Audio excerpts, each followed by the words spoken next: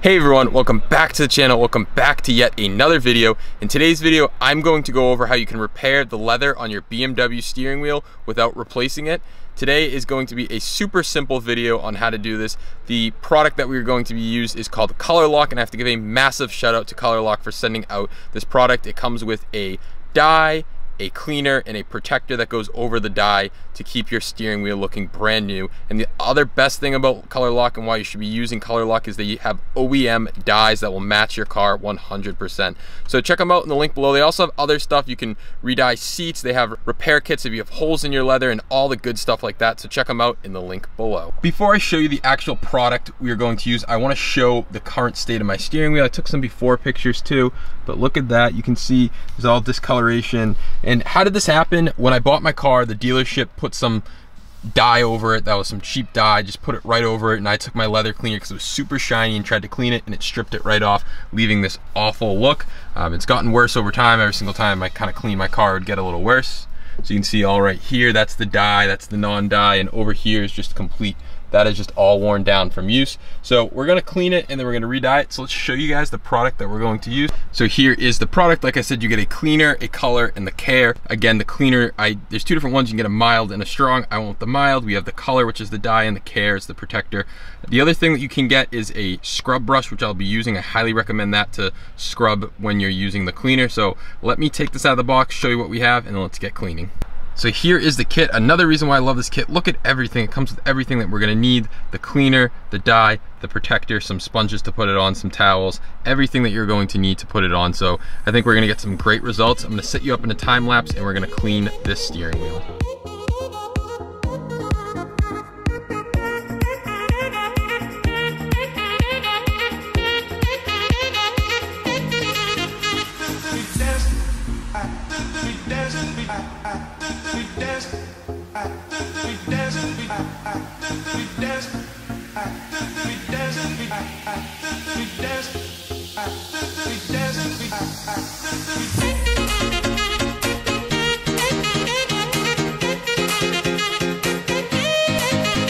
All right, as you can see, the steering wheel is 100% clean. It is still a little damp. I definitely gotta make sure it dries before I put any dye on. But one last thing that I am going to do is I'm going to put on this leather cleaning spirit. It's gonna remove any wax, grease, anything just left over. It's gonna just pull off the steering wheel, make sure we have a nice surface to apply the dye. And guys, this Colourlock stuff is no joke. Look at all that dirt, and it's dye too. It's dirt and dye that was taken off. But we're gonna put on a proper dye now. The right side of the steering wheel, you probably can't see, all right here is in like really, really good condition. This is all the rough spots right here, as you can see. Whoever owned this car was definitely rough with. We're gonna put some on a rag and we're gonna go around the whole steering wheel and clean that off real quick, and then we will start the dyeing process.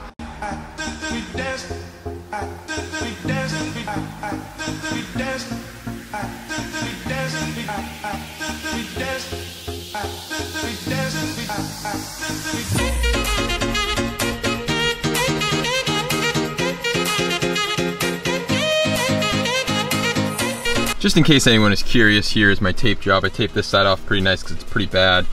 Down here, over here, I'm gonna try not to touch this because this leather, like this part right here, is like super, super good. So we're gonna try to blend it in somewhere here, but all of this needs to be touched and all of here needs to be touched.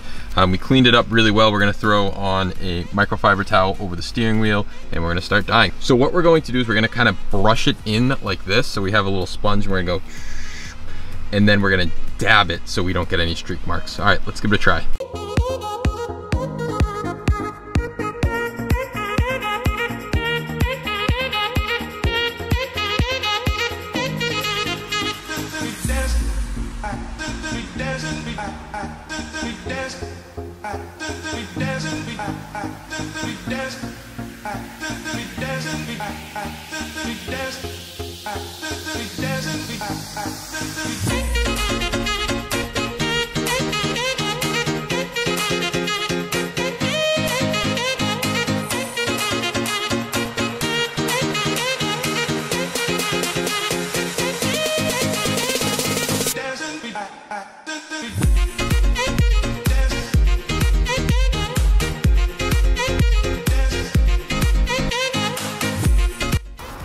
All right, so we put our first layer on. It looks pretty good. It's definitely starting to blend. It's not perfect. It's gonna take some working at, but the color, I started to blend it in over on the right, which you can't see, but I'll show it to you after, and the color is like spot on. Like, it is awesome. So I guess the next thing I need to work on is dabbing it. That should help get rid of some of the marks if we dab into it instead of leaving white marks, because then you're gonna see that when it dries, and you really don't want that. You want some nice uniform looking leather. So that's kind of what we're working on now, is dabbing it. There's definitely there's a tough spot in between the steering wheel and where the buttons go that I really wanted to get, but overall it's looking out, it's turned out great. I'm really happy with the results so far. The color is spot on, I'll tell you that. That is crazy. The color is like perfect. So if you're worried about that, I would not be, because it just looks fan-freaking-tastic. It's really starting to look good. I'm gonna continue doing that, and then I'll show you guys the finished result. I think we're gonna put protector on it, but we're gonna wait. We're not gonna do it today, only because this leather I think it needs a little bit of time, the actual dye to cure, and I don't want to even put it on today. I want it to fully cure, just to make sure we have a really nice finish.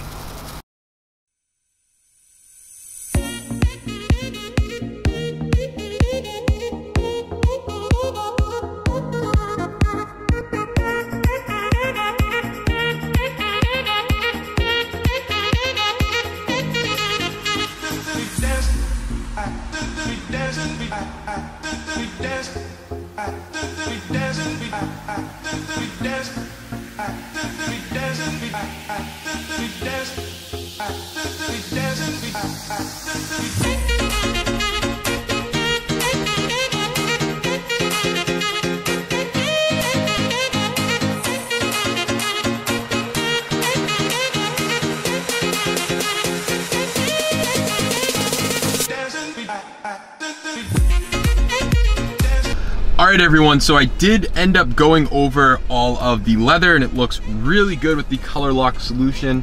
Obviously this is a DIY job, so results can vary, but I think it came out very well. Obviously there's a few spots that everything's not perfect. It looks very, very good. I'm absolutely amazed by the results. There's one last thing we have to do, is we have to put some protection on here. You can do either shield or protector or both from Colourlock. I'm going to go with shield just because the leather in this car is pretty new. On some of the older leathers in your car, you may want to use a protector. I do have both, so I think I'm going to throw shield on here. One thing that I didn't do and I should have done, and I actually went back and did because I was noticing some streak marks, it's very important to dab when you have the applicator, is to dab it on. Just go like this. You can do a wipe first, but after, come back and dab, dab, dab, and then heat gun. A heat gun makes all the difference when doing this. When I showed it to you guys, obviously this is a learning process. I've never done something like this before, so I am learning, and a heat gun and dabbing, that's how you get the best results, and that's how you get some really good results here. Obviously I probably do need to clean my wheel already a little because it has been a few days, but we are going to throw on the shield, and absolutely killer results. And as you probably saw, we'll do some before and after photos. It looked horrible before, it looks so much better now. All right, so we have the two products here. We have the leather shield, which is highly effective protection against abrasive damage, discoloration on pigmented smooth leather. Exactly what this is, pigmented smooth leather. And then we also have the protector, which nourishes and protects pigment smooth leather with UV protection. So I think we're going to start with this just because this is somewhat of new leather. We're going to throw this on, basically going to throw some on a microfiber and just put it all over the wheel, make sure it's nice and saturated into the leather. An important thing to note, it says apply leather shield immediately after cleaning in 24 hours after touching up the color, any repairs. So definitely wait. Another thing, it says it's to put this on every 3 to 6 months. So that's what we're going to do, and that's how you keep your leather nice and supple and soft. We want to protect our leather, so we're going to throw some of this on.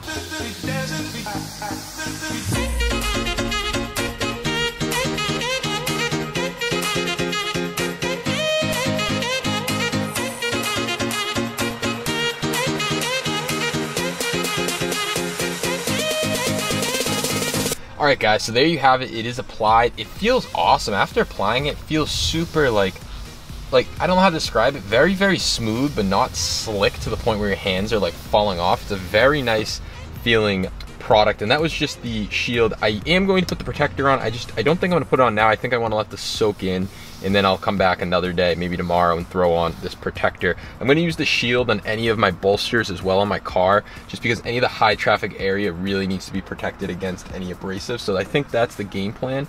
But yeah, so far it looks awesome. I absolutely love the way Colourlock came out. It's time to close out the video, but I can't say enough good things about this. The dye is a dead match, as you guys saw, and I'll throw some before and after, but the dye dead match to the leather steering wheel. The black BMW leather is dead match. So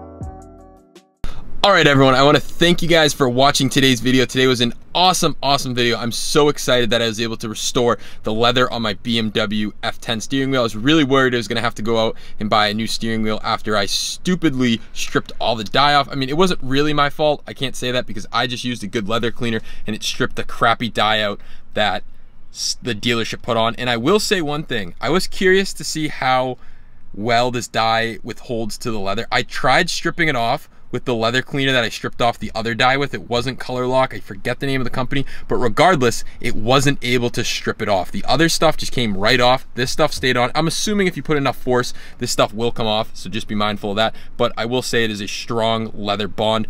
Excellent color match, as you saw. It looks super OEM, and I can't say enough good things. Like always, any of the products that I use in my videos, I'll have it linked down below. You can get some insane results using Colourlock, so check them out in the link below. All you need is a hairdryer and heat gun, and you will get some insane results. So thank you guys so much for watching. Don't forget to subscribe to the channel, give this video a huge thumbs up, and also check out my Amazon ECS affiliate link down below, as it helps out the channel at no cost to you. That is all I have for today's video, and I'll catch you guys in the next one.